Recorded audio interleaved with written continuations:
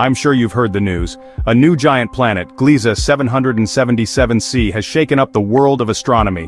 Gliese 777c is an extraordinary exoplanet orbiting the star, Gliese 777, located about 52 light-years away in the constellation Cygnus. This star system is a binary one featuring a yellow dwarf and a red dwarf, making it a prime candidate for studying planetary systems. Discovered by the radial velocity method, Gliese 777c is a gas giant, much like our own Jupiter. It orbits far from its host star, outside the habitable zone, meaning it's unlikely to support life as we know it. But don't let that fool you. Its discovery is a huge leap for astronomy. Every new exoplanet we find, like Gliese 777c, helps astronomers refine their models of how planets form and evolve. While it might not be Earth-like, its presence hints at the vast diversity of planetary systems in our galaxy. So next time you gaze up at the stars, remember,